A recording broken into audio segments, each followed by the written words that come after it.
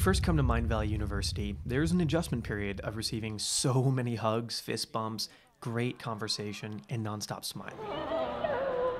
And you quickly discover that these people aren't just your new classmates. You find hundreds of friends, and some become as close as family. I'm about to jump off a fucking cliff thanks to you. Oh my god, is this Skip's vlog?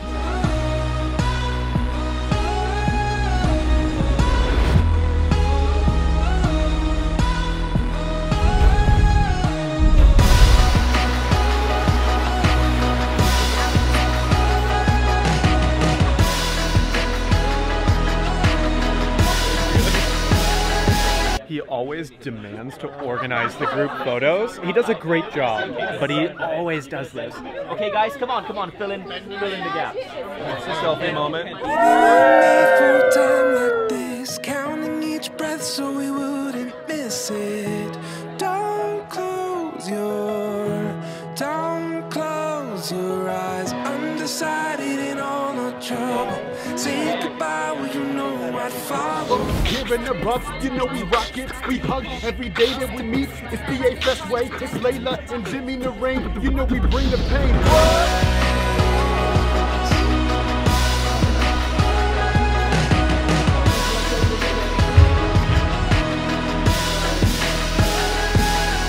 All said and done, catch your breath somehow. No, we're not the only ones watching now.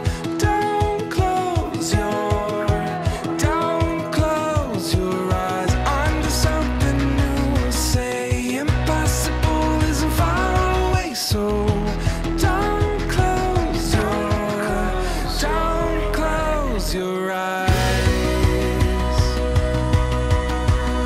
Don't want you passing by.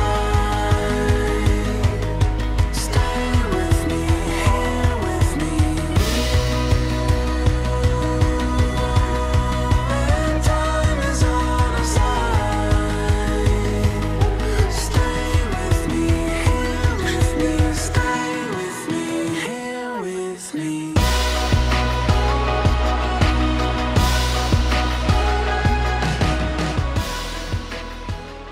And as we got into week 4, you really get to the point where hugging 100 people a day becomes the normal in life. I started to think discussing how to improve global politics and climate change was just everyday coffee talk. Inspirational discussions you had, or people who had your back, or people who supported you in your vision.